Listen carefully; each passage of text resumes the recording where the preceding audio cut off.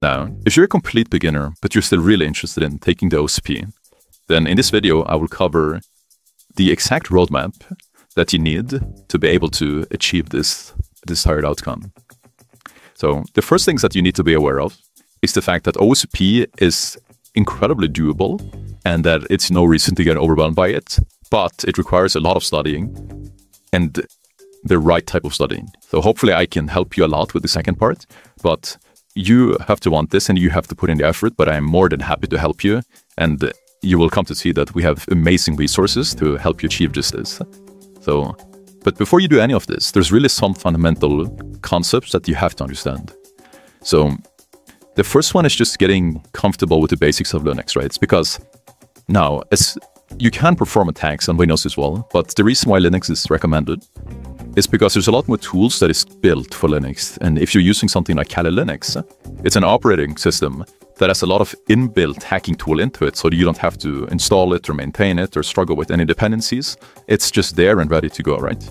So getting comfortable with Linux, being able to skiddy around, change folders, create files, write some outputs, and really just get comfortable moving around and doing the basic, doing some grepping and echoing and all of that, that will be really useful. And the second thing is just understanding the basics of networking, right? Understanding what a VPN is, understanding what IP addresses is, understanding the difference between a public IP and an internal IP, okay? And understanding there's different ports and what some common ports are and how they look like, right? So when you go to a basic website, that port will typically be 443 because it's HTTPS website. If you go to a port 80, that's a HTTP website typically.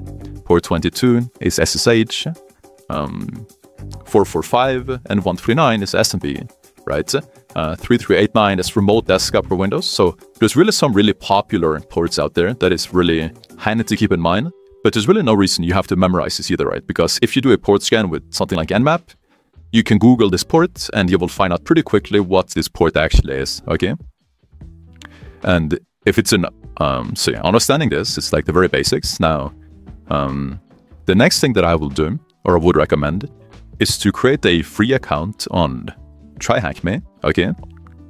And then testing these two rooms right here that I will show in the video, okay?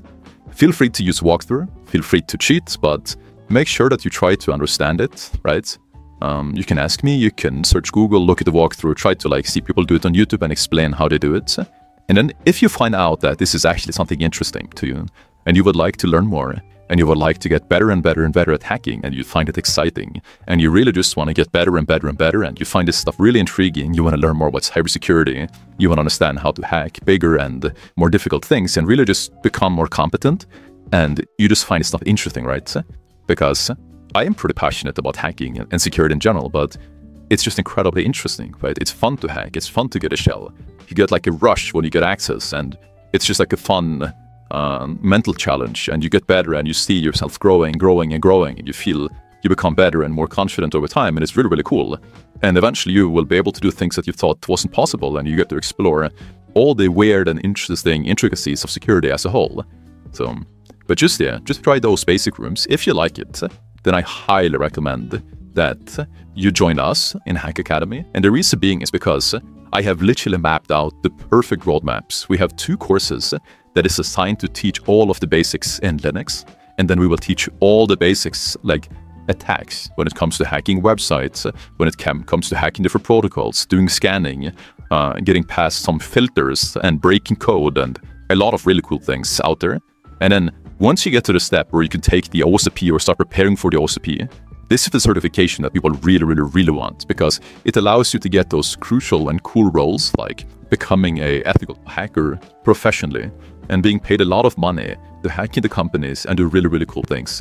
And this is really needed as well. Companies love ethical hackers because they are trained in a very specific set of skills that allows them to keep them safe, okay? So you get to do something really cool and really fun, and companies will really, really like you for it and pay you good money as well. So I really hope that sounds interesting. If it does, then make sure to check out Hack Academy.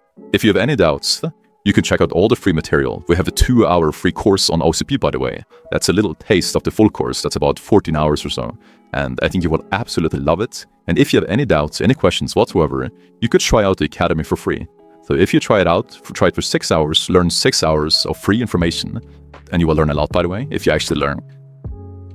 And if you don't like it, then fine, you can leave. But I think you would really, really like it, and I think you would want to stay, and I'm happy to help you with any questions. And so it's for students, remember, no questions are too dumb at all, okay? I really want to reassure you of that. We don't want any toxic people. So if you ask me a question that you feel absolutely stupid for asking, please don't. I want to help you. I want to serve you. I want to help give you the best path possible so that you can actually achieve your dreams and go after the things that you find exciting, okay? So I really hope you guys enjoyed this video. If you have any suggestions, please leave them down below.